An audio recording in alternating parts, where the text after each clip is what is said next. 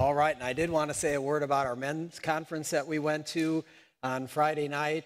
About 15 of us gathered together, and about 8 of us came together here at the church and carpooled over and enjoyed fellowship all the way over to Rockwall, to Lake Point Church, and there were thousands of men there. I mean, churches all over the area. I think he said there was like 150 churches all over the world coming in by streaming to all over, not only the United States, but the world itself, connecting in for this.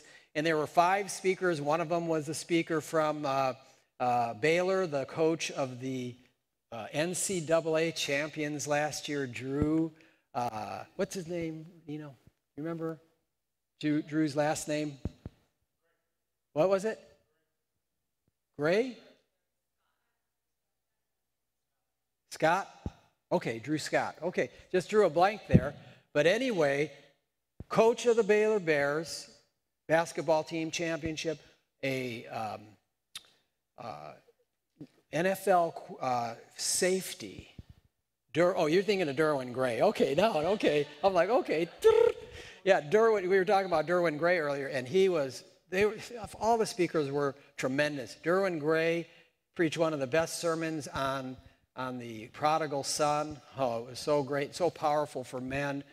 And then the next 2 speakers came and blessed us, Larry Osborne. And let's see, the third speaker, help me guys, who was the third one? Oh, Larry Osborne was the third. And then the final speaker was a pastor from, I believe, Georgia, and he was fantastic. And I can't recall his name. But anyway, but the content was stupendous. The things they spoke on for men. I mean, it's sort of like all 4 of them just had the right angle to share to men, the struggles men are going through.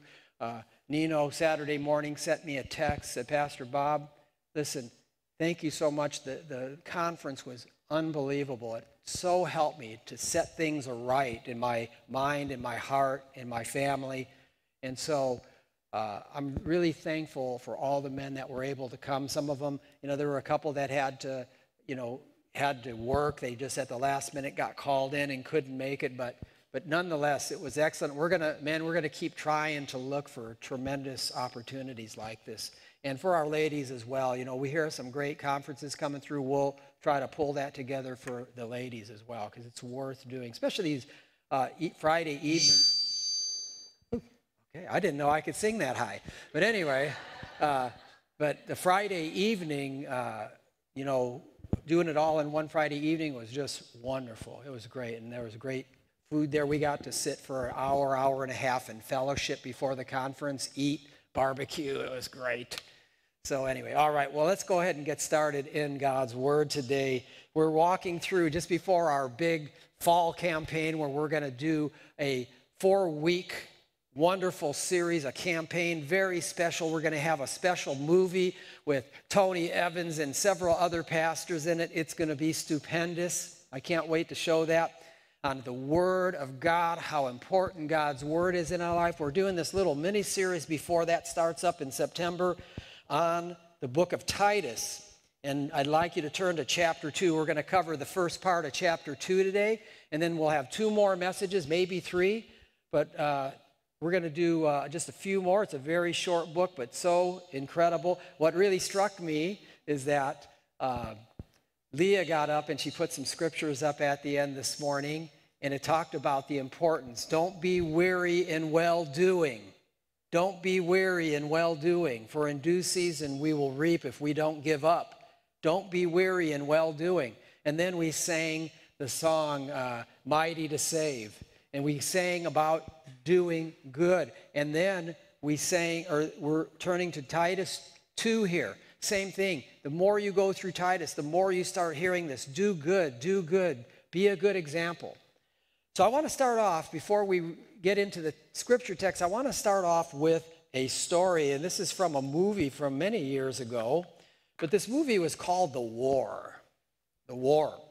It's about a husband named Stephen, and there he is there, Kevin Costner, who returns from Vietnam, 1970, rural Alabama.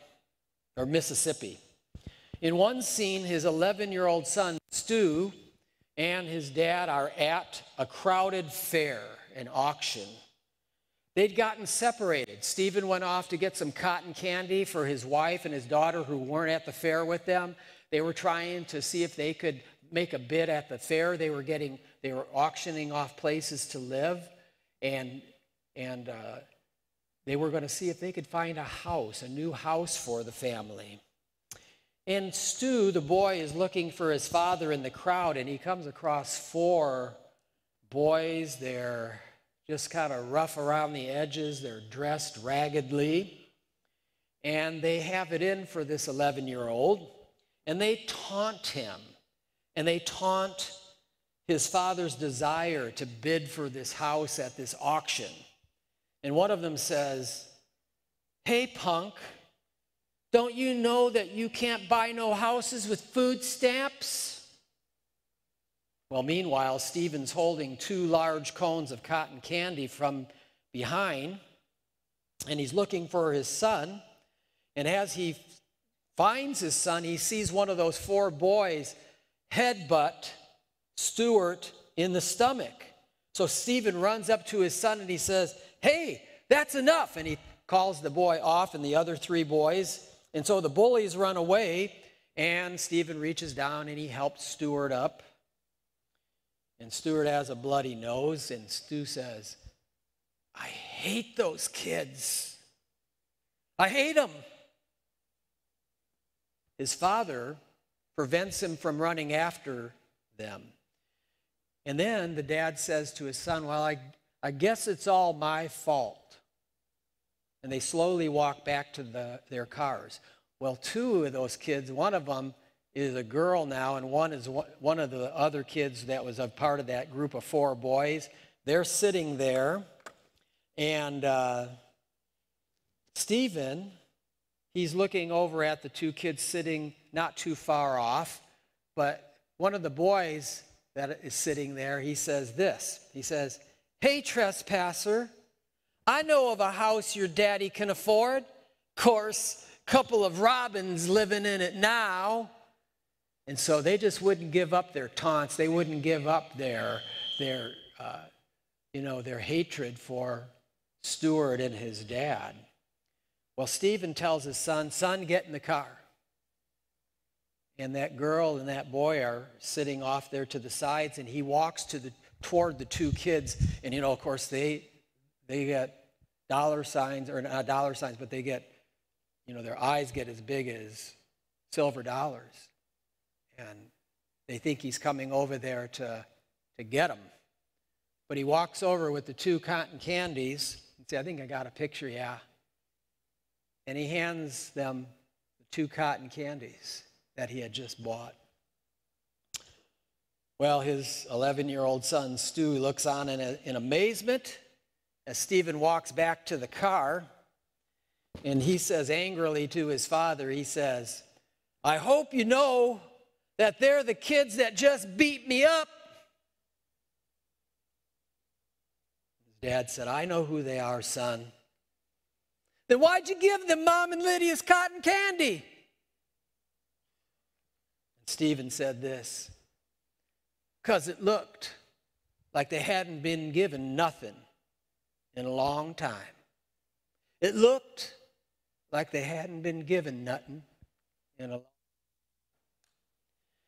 Now, I think that all of us would have to agree that not too many moms and dads would react the way that the father in the story reacted. The reason for that is that in the world in which we live, where there's so much bullying and so much animosity, a lot of times mom and dads nowadays, they want kids to get what's coming, and they aren't compassionate like Stephen was, and they don't care. Even though people have done wrong, they aren't caring about showing love and compassion. And so a lot of times mom and dads in the here and now, they'll just lose their tempers, and they aren't good examples like Stephen was for his son. They're not good examples at all.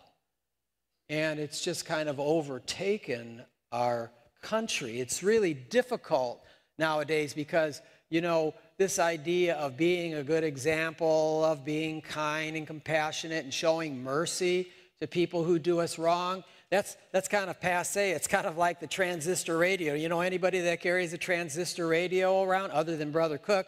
But anyway, but who carries a transistor radio? We've got iPhones that, and so on and so forth. Well, that's kind of how this idea of being a good example is in our world. It's from a bygone era. Nowadays, it's you need to get your way. You need to get your own way.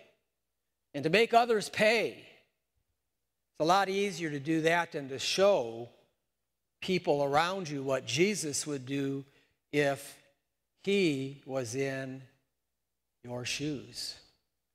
So this morning, as we get ready to share the title of the message today, I want you to know that what I'm going to focus on today is this overarching theme in Titus 2 about being a good example. Listen, this isn't just for moms and dads, for kids, it's for grandparents, it's for all of us. Because you know what, even if we don't have children and grandchildren around per se, we still are around people, and we need to be the light of the Lord Jesus. In one of the songs we sang, shine the light, shine the light. And we were singing that this morning. Let your light shine. And that's, the Lord Jesus, let your light so shine. Okay? So, the title that I've given today about us being good examples that God calls us to be is this: be an example. Be an example of good works. We're supposed to do good. We're supposed to be zealous for good works. And we can be an example of good works constantly to everyone around us, at work, at home, at school, you name it. But let's pray together and ask God to use this, because we all need a wake-up call. Yeah, the world seems like it's going down to hell in a handbasket right now, but the truth of the matter is we have to be steadfast. Just like Jana was talking about, we have to keep on, keeping on, doing what God's called us to do, and one of those things is to be a good example. So let's bow our heads for prayer. Father, we thank you for the throne of grace. I thank you for my brothers and sisters and for all those that are joining us, Lord, and from afar, Lord, through the stream. And Father, we just bow before you and we ask you to use your word. Lord, I'm just the conduit. I'm just a way of getting your word to your people, to your sheep, to your flock. So, Lord, help us all to listen carefully to what you have to say to the church today, to our lives. And Father, may it help us to do a greater work for you this coming week, to be more compassionate, to be a better example. And we ask this in Jesus' precious name and for his sake. Amen. Let's go back 5 years, almost 5 years, to September 7th, 2016. Author Ray Ortlund wrote this in a piece. And I think it was maybe in Christianity Today, but I can't recall. But he said, 50 years ago, my dad and mom gave me a new Bible, okay? So he's a teenager, okay? It was my senior year in high school, the first week of two-a-day football practices, and I crawled home bone tired. Mom made a special dinner for me since it was my birthday, and Dad gave me a Bible with the following inscription. And if you can't read that, that's okay. I'm going to read what's up there. His dad wrote in the front of that Bible on September 7th, 2016, Bud, nothing could be greater than to have a son who loves the Lord and walks with him. Your mother and I have found this book our dearest treasure. We give it to you, and doing so can give nothing greater. Be a student of the Bible, and your life will be full of blessing. We love you, Dad. 9/7/66. Over 50 years ago. You know, as I read these words that Ray Ortlund wrote, they really got a hold of me. Listen to what he said here. He said, "It never occurred to me as I read these words 50 years later to think something like this. Dad doesn't really believe that. It's just religious talk." I knew he meant it because I watched him live it. He was a student of the Bible, and his life was full of blessing. I wanted what he had. It took me a few more years to get clarity in some ways, but not surprisingly, on this day so long ago, my dad said something to me that left a deep impression. It moved me then, and it moves me now. You know, in our text today, the Apostle Paul, he's telling his son in the faith, Timothy, about the importance of being a good example, of leaving a deep impression on others.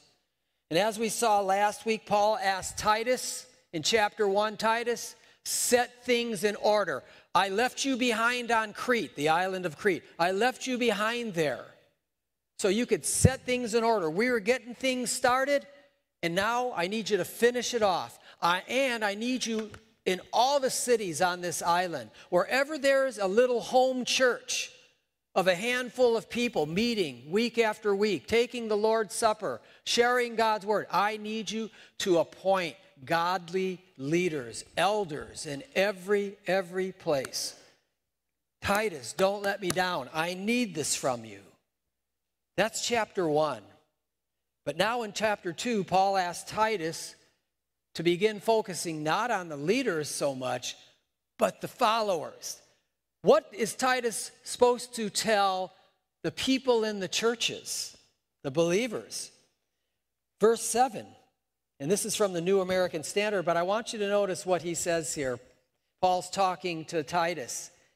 In chapter 1, Titus, set things in order. Pick good leaders. Chapter 2, Titus, in all things, in every way, show yourself to be an example of good deeds. Hey, Titus, you're picking brand new leaders out. They don't know a lot about the Bible. They don't know a lot. They're going to be doing their best. Okay, some of them are going to be a little bit newer than others. Okay, you're on this island that's all by its lonesome out there. So you be a good example of good deeds. You set an example for those leaders. You tell the followers in those churches what a good example looks like. Do these things and do them so the opponents will be put to shame. The people that are resisting you, the people that are resisting the churches, the people that are in those churches teaching false things.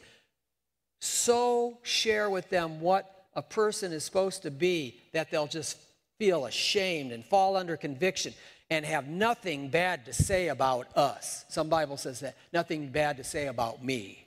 But the idea there is that these people that are causing problems in the churches will fall under God's conviction and say, I'm ashamed of myself. After what Titus just said to us, man, I've been doing the opposite of that. I'm a horrible example. And this, you know what, everybody, this is an amazing goal. Titus, let your life be so full of good deeds that the people that oppose you will feel ashamed and have nothing bad to say about you. He was to be a pattern of good works, an example. Pattern, a type, an example. When you hear about typology in the Bible, that's exactly what it is. It's a pattern. It's a type. It's an example of something that's coming in the future. For instance, Joseph in the Old Testament was a pattern of the Lord Jesus to come. King David was a pattern or example or foreshadowing or a type of the Lord Jesus. So they were already in ancient times kind of giving people a glimpse of Jesus in their own time.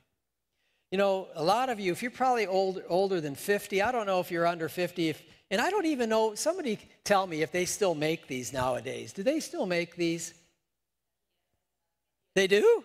Okay, well, that's great, because I thought, man, the sewing machine would have gone the way of, you know, Nintendo 64 or something. But anyway, when I was growing up, my mom had a sewing machine, and man, She ran that sewing machine like I drove, pedal to the metal. That needle was flying. And she would go and get a roll of cloth, okay? You see, did you notice Rodney and I were Twinkies today? He had on that green check shirt. See, we both went to the same conference, heard the same preaching, Nino. Man, we wake up on Sunday morning, we're thinking the same way, even though we're miles apart. Anyway, but she would buy like a roll of material that looked like this. And then you go to the sewing store and you buy a pattern and see right there, those shirts those guys had on, how cool the 70s were. Look at that. Anyway, those shirts, they would give you pieces of material. Here, let me put the next slide up. So this is what you'd pull out of there, something like this. And then the ladies would take the material, my mom would take it, and she would cut. She'd lay that thing out there, and she would cut the material around the outside of that pattern. And, you know, they got numbers on there, so they've got like up here, ta-da, ta-da, ta-da, A, B, C, D, F, and they got, and you just connect the dots, and boom, you've got a shirt, you've got a pair of pants. That's a pattern, okay? My mom didn't buy a bunch of cloth and go, oh, wow, let's see, how am I gonna cut the sleeves? How am I gonna cut this part of the shirt? No, she used the pattern. She just laid it out on the table, chip, chip, chip, stick it on the sewing machine, done. Shirt, and you know, they didn't have Amazon where you could go on Amazon and an hour later there's a shirt sitting on your front porch. I love Amazon. That place is crazy. You know, you need something, it takes less time to order it on Amazon and get it there 2 hours later than you getting in the car and going walking around. Hey, can anybody help me? You're inside a Home Depot, you know, like you're like Moses in the wilderness. Hey, anybody out here? You're trying to find somebody in electricity, and the guy comes to help you, and he's from plumbing, you know. I don't know about that. Anyway, no, you could get stuff, but you know, in the good old days when money was tight, until my mom found out about these newfangled things, Madeline, called credit cards, J.C. Penney. Man, I think I didn't hear the sewing machine as much, but I heard my dad a lot more. My dad got paid once a month on the first of the month, and around the 12th, they had the same argument. Spud, I need $20. We're going out to eat today. Oh, Bill, we're all out of money. We're all out of money. He would lose at the, you know, I would just, I heard it last month, so it wasn't anything new, so I just continued eating my cereal. We're all out of money. What do you mean we're all out of money? Well, Bill, you know, put all these on the credit card, and I have to pay the credit. And, you know, and it was the same thing all the time, but she was using that credit card a lot more. She should have stuck with the sewing machine. There was less arguing. But anyway, you get the idea. But this is a pattern. This is an example. This is how you make a shirt. Well, same thing. You know what? God wants us to be just like this. You say, how's that, Pastor Bob? Like this. Let your light, okay, you have Jesus dwelling in you through the Spirit of God. Let your light, your good works, so shine before people, men, humans, that they may see your good works and glorify your Father in heaven. Isn't that interesting? He says, hey, listen, just let them see your good works. Just be a walking pattern of Jesus for others. Oh, I see it. I can put the pieces together by looking at your life. You're a great pattern of how to be like Jesus. And you don't get a shirt, you don't get a pair of slacks from the pattern, you get Christ-likeness from letting your light, and then others will be interested and be excited. So, Paul tells Titus to address 3 groups of believers here in chapter 2. And he wants him to share with them the kind of example they should be. Okay, what groups were these, Pastor Bob? Okay, real simple. First, the older believers. Second, the younger believers. And then third, the slaves. For our purposes, we're going to call them believing workers, believing employees. Okay? We don't have, in our time, Christian slaves. And by the way, the slavery back then was not like it was in the 17 and 1800s, 1900s in America. Okay? The slavery was way different. They were basically employees for their master, employees in the home of a very wealthy man or woman. And so they became Christians. So you had older people getting saved. You had younger people getting saved that had families. And then you had these people that dedicated their lives to help a giant home run efficiently and well. So here's the bottom line today, everybody. We're not going to have time to go through every single one of these qualities, okay? It just would take, there's so many here, it would just take too much time. I want you to get the overarching principle here. Good examples of good deeds, of a good example. Here are these qualities. Here's qualities for older people. Here's qualities. We're just going to read them and maybe talk about a few of them that maybe need more clarification, but we can't stop on every single one. But I know that you are going to be really familiar with most of these anyway. So let's start with the first 4 verses, okay? Okay. Now, he finished chapter 1 talking about the false teachers in these churches. Saved people, and they were undoubtedly teaching something along the lines of, unless you're circumcised according to the law of Moses, you can't be saved.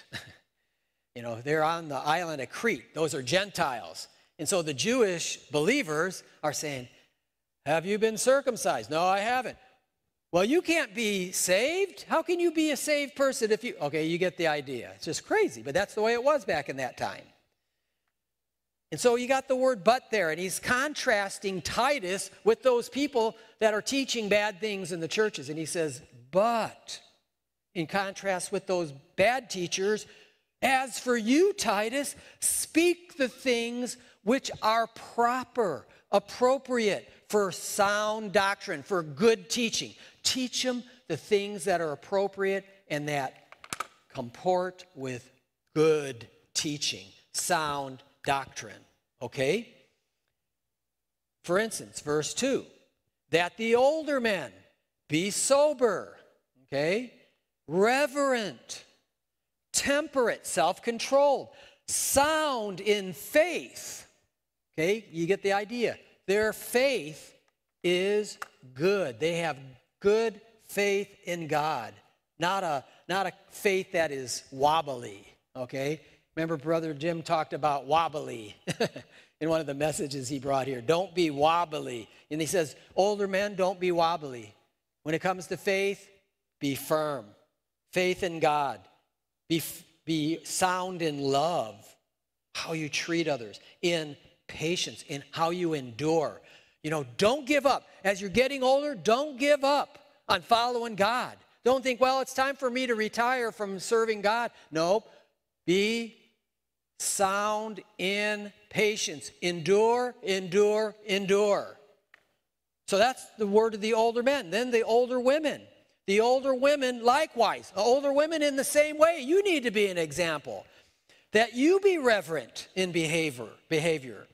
Not slanderers. Ooh, Greek word, diabolos. Diabolos, that's Spanish for devil.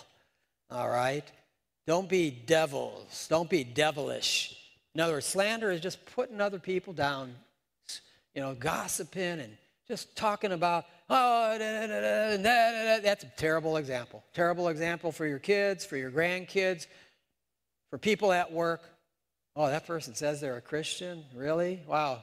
Their lips are on fire. All they can do is cut people down. Older ladies, don't be given to slander. Don't be given to much wine. Don't be drunkards. Don't be drinking too much. Be teachers of good things. Why? Verse 4. And did I put it on? Yeah, and you see, I put the word so in a little box because the Greek word is the word that means so that. Sometimes they don't put the so in there, but 4 times in Titus 2, that Greek word, hina, is there. So that. You be this way, older women, so that you can admonish, you can warn, you can encourage the young women. Okay, be this way, be this example so that you have even the character that you can talk. You know, if you're known as the church gossip and you say, hey, I'm going to start teaching the younger women a class on how to bring up your kids, the younger women may say, I think I'll take a rain check on that, blabbermouth.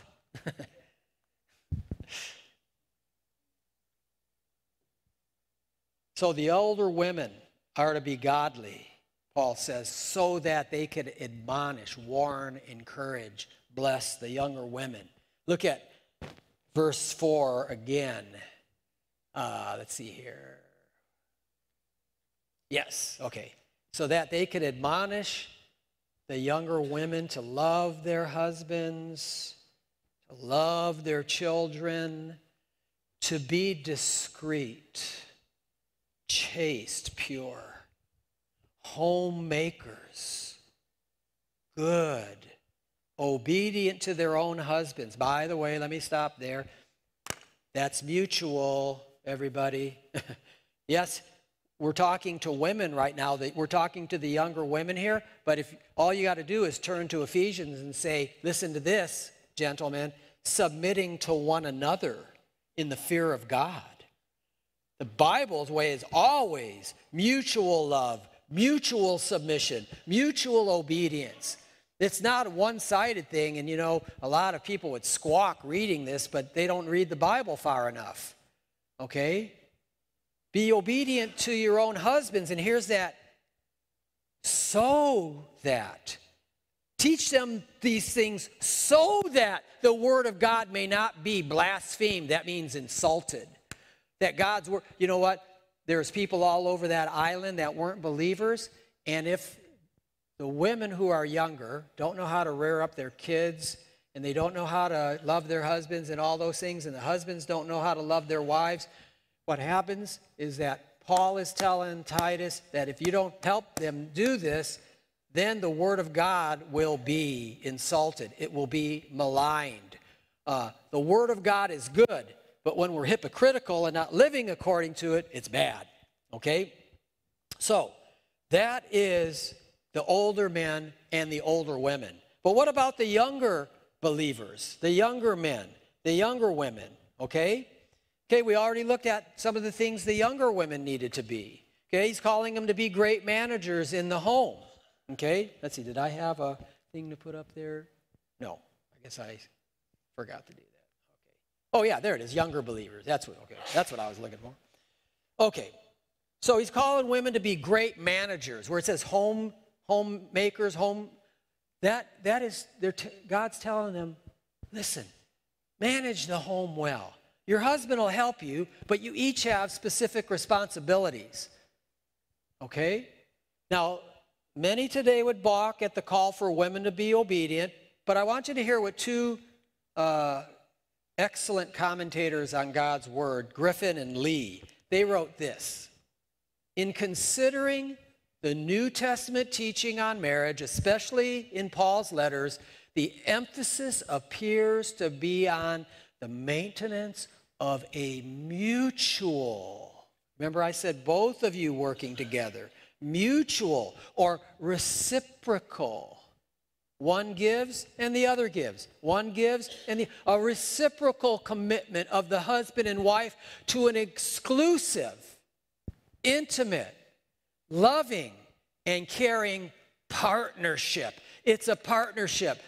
Moms and dads, grandmas and grandpas, you need to be a team with your spouse to raise those children and grandchildren up. Submission and obedience here goes both ways. So dad and mom work together in love to be a great example. Listen, mom and dad work hard to be a great example of what the children's marriage should be like when they get older.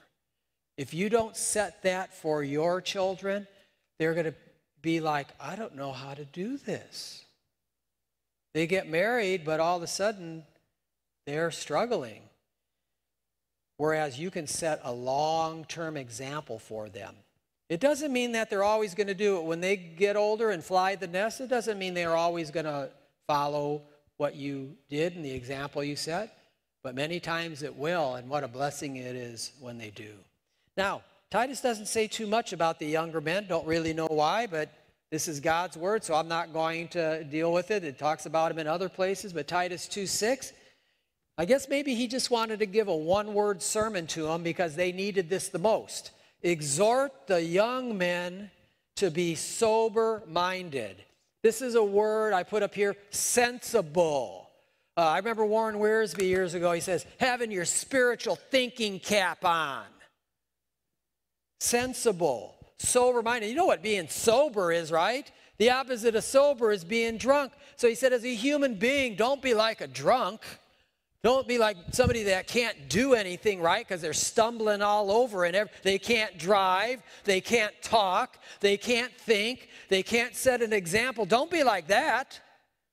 He says, young men, you have your spiritual thinking cap on. You be sensible, young men, and do what's right and set a good example. The older and younger believers are to be good examples in church and at home.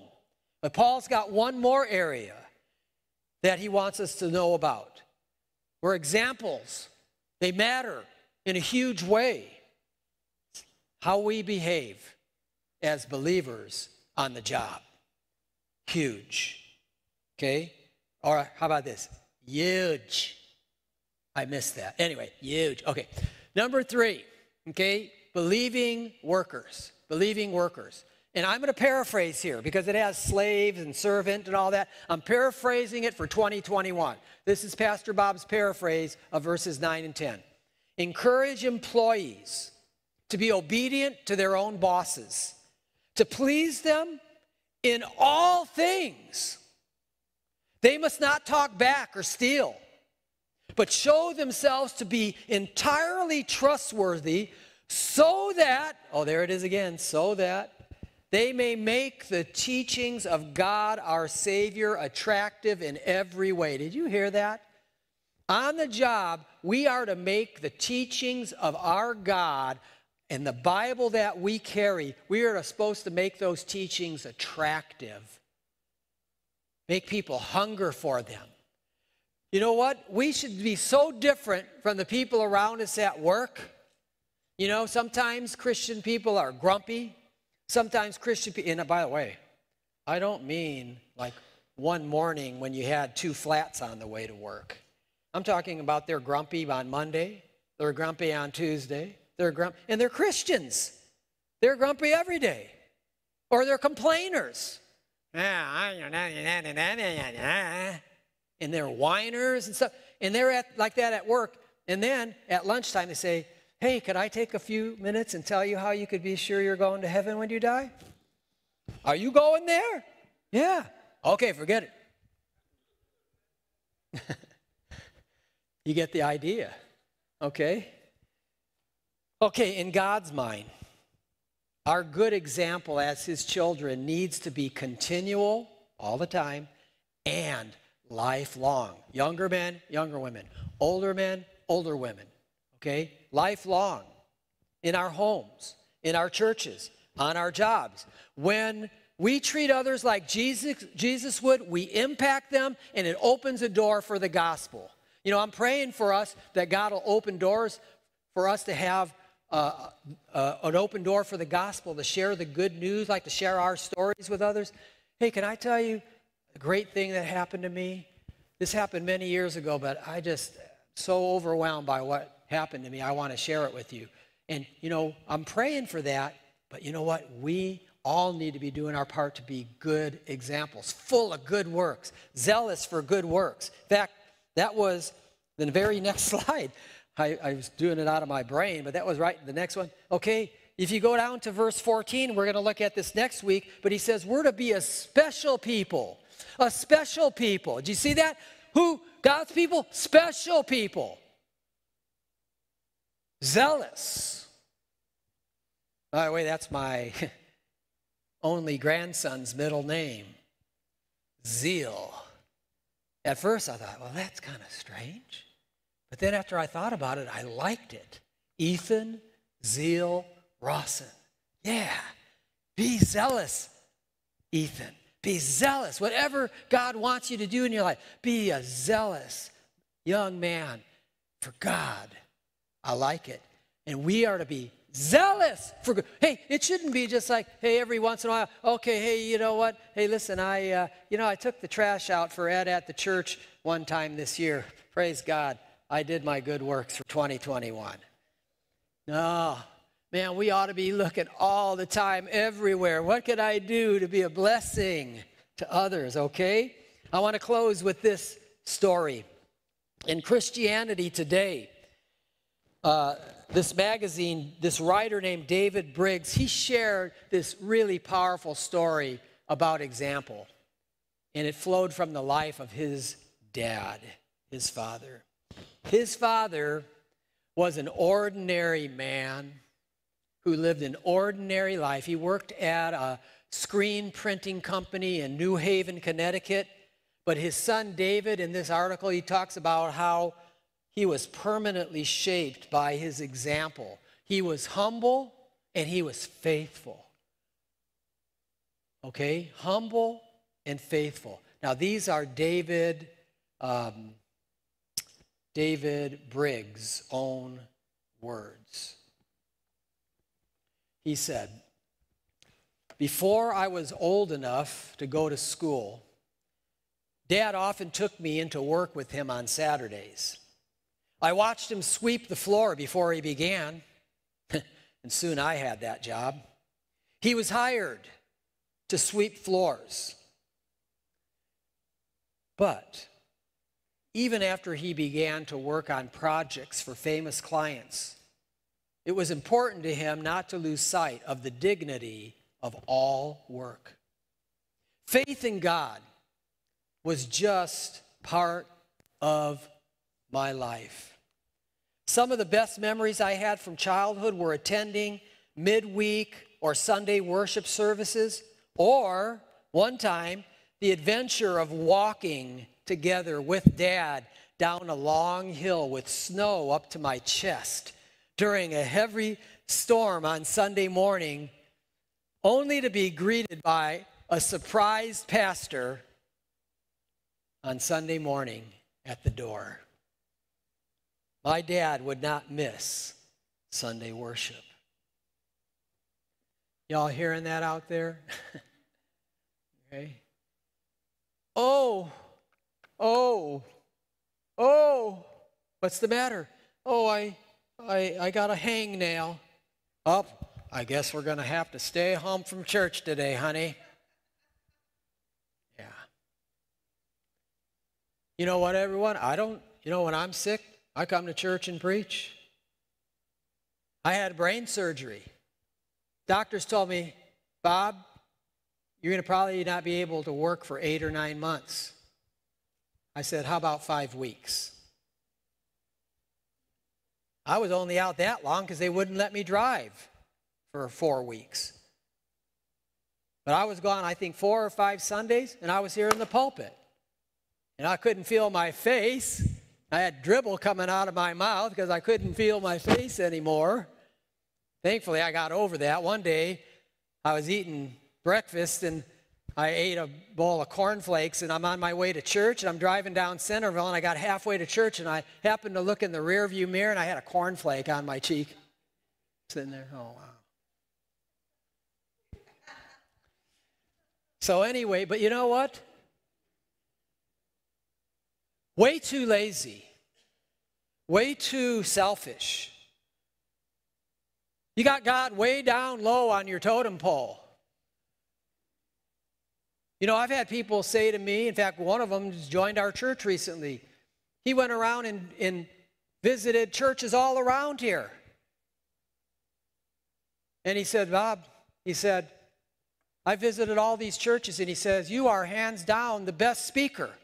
He says, "I don't know why you don't have that place loaded every Sunday." Well, the problem is because a lot of people in Ridge Pointe are stiff-necked like the Jews of old. I was just listening to that passage yesterday, and their necks are stiff, and they don't want to listen to what God wants them to be, and so they just blow God off like nothing. It doesn't matter. I don't matter. My life doesn't matter. My example, You know what? How about if I felt that way? How about if I just said, "Hey, you know what? I'm only going to come once or twice a month at the most." Okay? I'm just going to come once or twice a month. You know what? Because I'm busy. I'm working on a doctorate. I repair computers on the side. I'm busy. What if I said that? I can't do it. I got all these papers to do. You know what? No. You know what? when I'm gone, I'm usually on vacation. I was gone for a wedding in July. But, a lot of times, a few weeks ago, well, I was here, you remember, right? I was standing up here and I was preaching, and I couldn't talk. I'm like, But you know what? I felt fine. I just couldn't talk. I'm not going to just use that as, hello, Brother Jim, I know it's only Saturday night, but I can't talk. And, would you speak for me tomorrow? And poor Brother Jim's got to sit there and dig and dig and dig and get prepared. That's tough. Last minute. But you know what? If you're sick, that's fine. Okay, you're too sick to come to church, or if you got something that's contagious, I'm not saying for you to come. Okay, I'm way far away. I can stand up here if I'm contagious. And I'm not going to come like, for instance, if I got a horrible fever and sit there and give you all hugs or something like that. But you get the idea. I'm just saying it's pretty hard for godly people for them to stay away out of church. Okay, it's so important. It's so important. Well, David Briggs continues, where there might have been self-pity in my dad's life, there was joy in his life. There was something more. I didn't pick it up at first, but as the years went by, I noticed my father would not speak a bad word about others. At the dinner table, he talked about customers who defrauded him by asking for large amounts of work in advance and skipping out on payments. But there was never talk of revenge or fighting back. He just said he would no longer deal with them. He would no longer take their business. For almost my entire time growing up, a lot of it during the 1960s when racial tensions boiled over in cities like New Haven, Connecticut, my dad delivered food once a month to the poor in the city, telling me when I came along to stay in the car while he walked up to the top floor of apartment complexes to make sure families received their groceries. In a letter to my father, as he lay dying, I spoke of our walk to church during the snowstorm. But I told him the lesson he taught me about faith came from seeing you live your life. You genuinely loved everyone. My father was born into poverty, lived a humble life, and died in bleak, spare surroundings reserved for veterans with limited resources. His was a Christmas and Easter story combined, testifying that true happiness lies within us. So what do I want to do with the rest of my life, David Briggs said? What do I want to do with the rest of my life? I want to be like my father. How are you doing? How are you doing in this matter of being a good example, being an example of good works? We're to be a special people, zealous of good works, zealous of good works. So our application this week is on this arching theme in Titus 2 and in Titus 3, really the whole epistle. But be examples of good works. Looking for that blessed hope. Here's next Sunday's text. Looking for that blessed hope in the glorious appearing of our God and Savior Jesus Christ, who gave himself for us that he might redeem us from all iniquity and purify unto himself a special people zealous of good works. Jesus was our example. We follow him and we glorify God. Let your light so shine before men that they may see your good works and glorify your Father in heaven. Good works, good example. Be a pattern, be an example. Show the world. They can't see Jesus. They could only see him in us. Let's do it constantly, everybody, as much as we possibly can. I know all of us, we lose it from time to time. We lose our temper. We get fed up. We get tired. I know that. But you know what? God is not looking for perfection in us. He's looking for people zealous of good works. He's not going to stand up in heaven when we see him and say, did you obey me every moment of every day? No, he's going to say, Bob, were you zealous of good works? Did you make a difference for my kingdom, my name? That's what he's going to want to know. Let's bow our heads in prayer. With our heads bowed and eyes closed. Father in heaven, we come to you and we recognize that, Lord, many times we fail to be a good example. Lord, we're lazy, we're selfish, we are moody, we want our own way, we want to hang on to our own cotton candy, as it were. And Father, we ask you to forgive us. Father, we ask you to so work through these words today from Titus 2 that we'll leave here different people, that we'll be looking and zealous for good works, Lord, being an example to everyone around us of what the King of Kings and Lord of Lords is like. Jesus, we ask these things in your most precious name. Amen. Everyone, have a wonderful week. Thank you, all of you that joined us. And we pray that you'll be a blessing to everyone around you. We pray that you'll get to bring somebody to Jesus this week. All right, have a great, great week, everyone. Be sure to stop by Leah's table when you leave and tell her thank you. All right, thank you, everyone.